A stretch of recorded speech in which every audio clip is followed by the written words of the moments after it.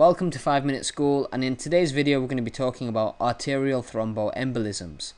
And in 80 to 85% of cases, the initial cause is within the heart.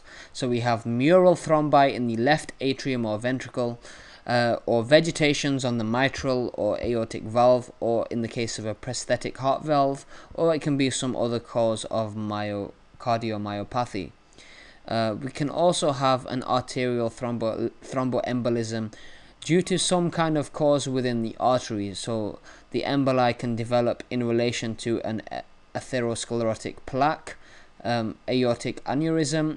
It could develop on pulmonary veins, and paradoxical arterial emboli from the systemic venous circulation.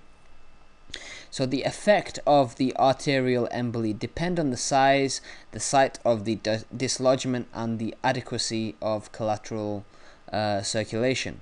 So if vascular occlusion occurs, we have the following effects. So we can either have an infarction of an organ or its affected part. So an example is ischemic necrosis in the kidney or the brain. The next step following on from this is gangrene, which follows infarction. An example is in the lower limbs, if collateral circulation isn't enough to compensate.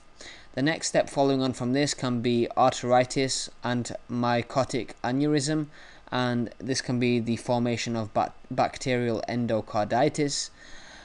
We can also develop a myocardial infarction, and this may occur following a coronary embolism.